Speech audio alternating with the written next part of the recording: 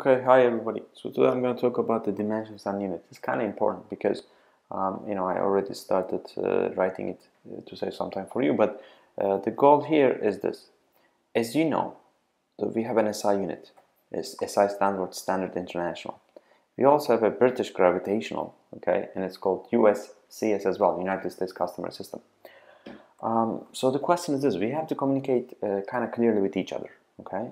So what will be the which one am I going to pick and why, etc. So I want to discuss that in this particular segment, okay?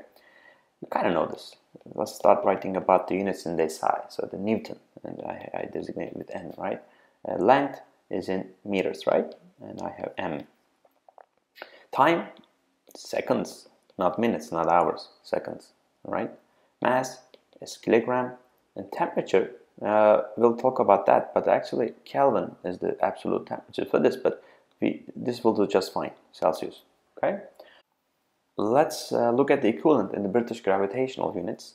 So the first is, the force is the pounds, okay? And we did this pound force, right? You'll see why I put an F here. This pound is coming from Italian, libre, but this F, we'll talk in a minute why there's an F there. The length, foot. Okay, now here's the problem with the British gravitational units.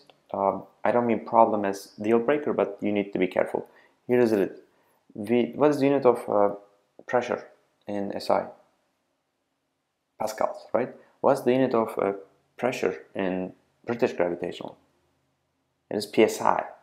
But that PSI is not pounds divided by foot square. It is pounds divided by inch square. So there's a conversion there. So you need to be careful when you deal with British gravitational, okay? Let me continue my coverage. Thankfully, the time is the same, okay? I'm glad we don't use different time scales, right? The mass, okay, this is a tricky one now. So, pound mass, okay? Pound mass. But in thermodynamics books, majority of the books, it will be dealing with pound mass. And as you may have noticed already, I'm a fluid mechanics guy, okay? And in the fluid mechanics, we use slugs, all right?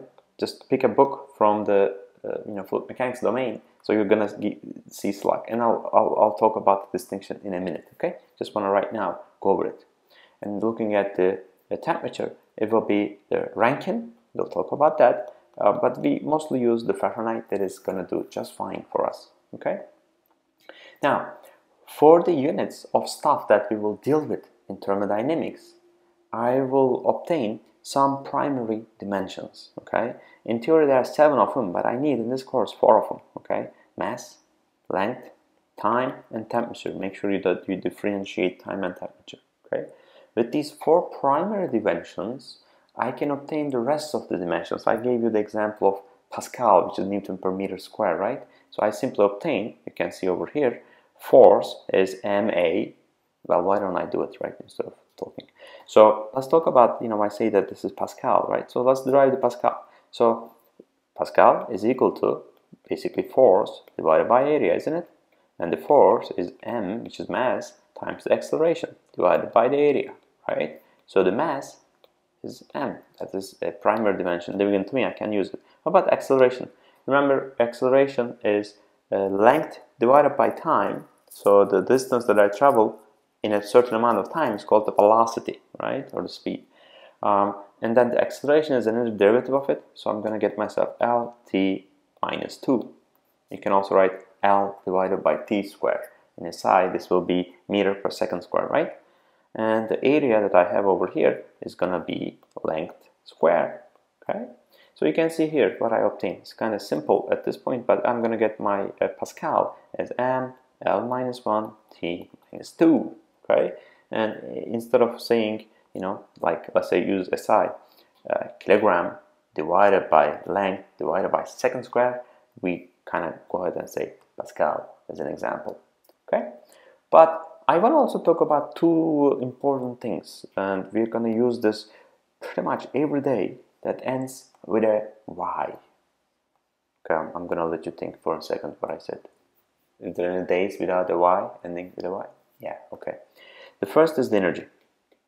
And I told you in the previous segment that the thermodynamics course name should have been called energy to begin with, right?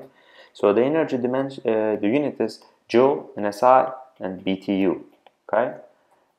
Actually, let me. I kind of forget that one is on me. So I didn't discuss why I need to use. Why am I dealing with both of them? Okay. So at this point in time, if this was a face-to-face class, what I would do is I would pose this question to students.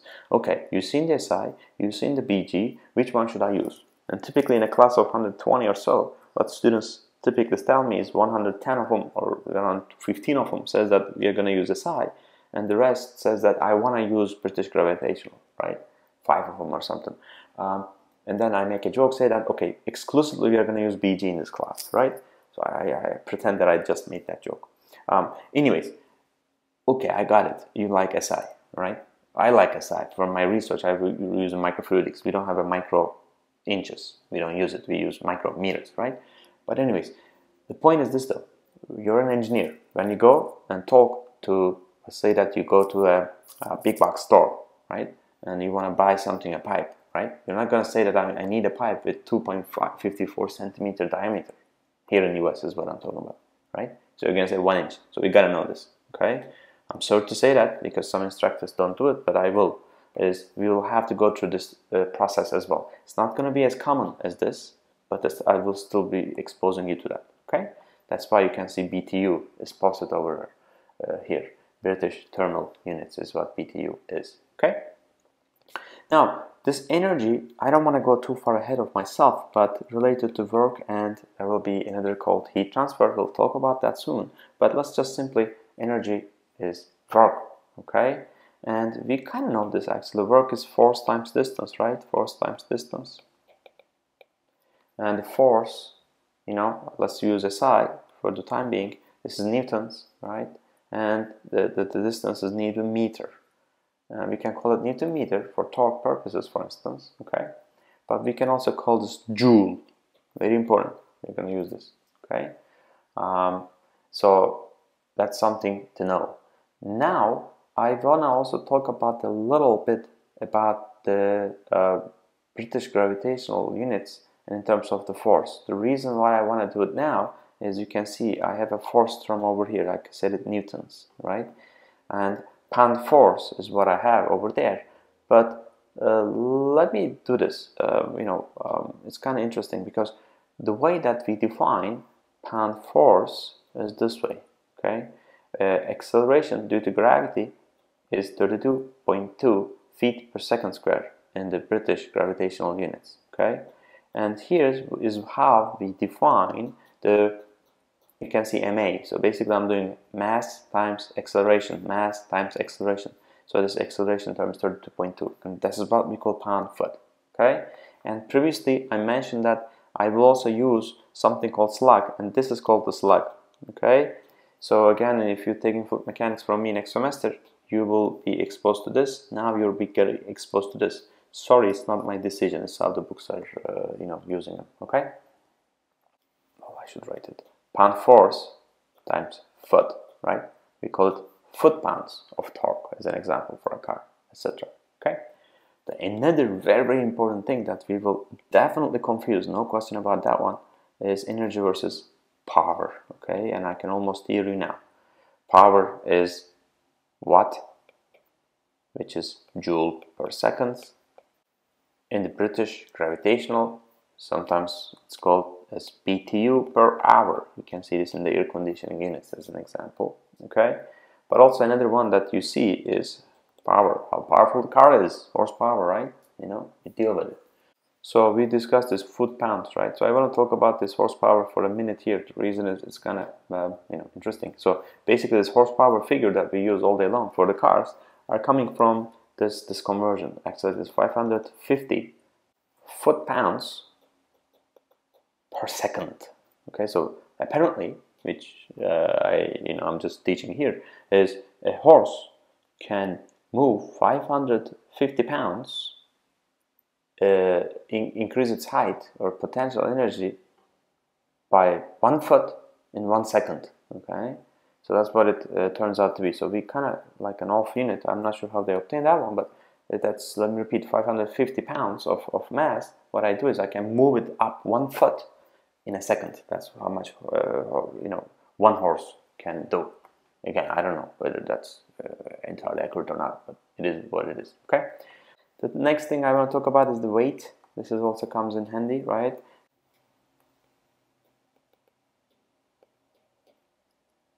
Is force, and force is in basically newtons or ton force, right? If I'm using British gravitational units of Newton, same thing is what I covered already. So I don't want to talk a lot about it, but I also gave you the 32.2 feet per second square is the gravitational acceleration. But just want to let you know, it's sometimes students confuse weight and mass. Okay, so this is the relation between those two. So let me write it. Weight is equal to mg. Okay, I don't have a lot to say about this. Okay, but the thing that is important is dimensional homogeneity. So if I have an equation, right, the hardest thing about this dimensional homogeneity is writing the word homogeneity down properly without making a typo. Okay, that is the hardest thing. The rest is easy. Homogeneity, I think that's written that way. But simply, it's a fancy term, but at the end of the day, it says that every term in an equation must have the same units, and we kind of know this from a long time back, right? And I'll start with some formula that we have in the fluid mechanics, but it'll do. This is the shear stress is equal to viscosity times the rate of change of velocity in the perpendicular direction. Okay, so my question to you would be, what is the unit of this guy? It's called viscosity. When you look at the engine oils, for instance, the first thing that you see is 10W30, 0W16, whatever. So this is the viscosity value. So let's try what is the unit of it. Okay, so the shear stress, as we know, is Newton per meter square, right? And the viscosity is, well, I don't know. So I can use the advantage of dimensional homogeneity and find this. Okay, the reason is the unit of this must be equal to units of that, right? Okay, so then du, as you know, the mathematical symbols doesn't have units. Okay, so that is going to be the meter per second. Why? That's a velocity. U is velocity, and the distance is in meters, right? So you see here what happens. So the meters cancel out. So I get myself viscosity unit is Newton second per meter square. That's actually the unit of viscosity. Okay, so that's something to know. So this is important for all your courses, not just this course you're taking from me, but make sure that the units does match, okay, in an equation. All right, that's all I have about this particular module. Thank you for listening.